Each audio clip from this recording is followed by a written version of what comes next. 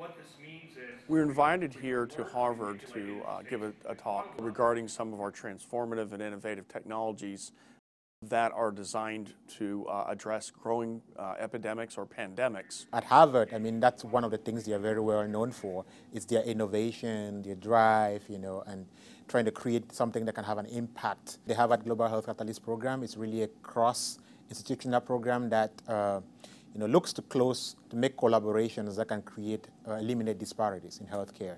Laetose is a modification for sugar. You can think sugar 2.0.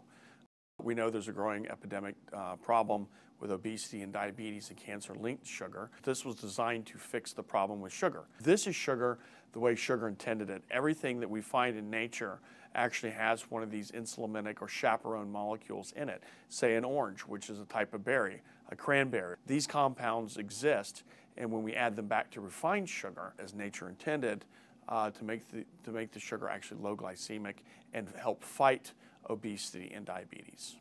We actually conducted the research at the University of Sydney in Australia, who are actually the originators and global experts in glycemics when it comes to sugar. While Laetose is mostly actual sugar, it's low glycemic when compared to sucrose, which means the human body's accepting the sugar and it's not causing a pro-inflammatory response. So it's kind of interesting to take sugar that's glycemic and make the same product low glycemic. It tastes and performs just like regular sugar. Untrained even to an expert, it's very difficult to tell the difference. The sugar is very interesting because it's a global issue.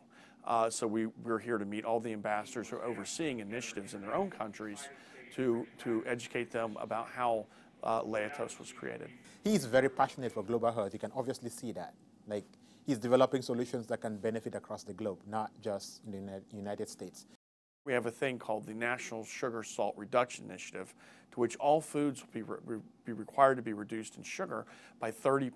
Laetose, the sugar that we designed, or sugar 2.0, actually looks and tastes 100% like sugar, but it's 30% less sugar. It was designed to fit that role. What we should do is look at sugar the way nature designed it, and that's what we've done.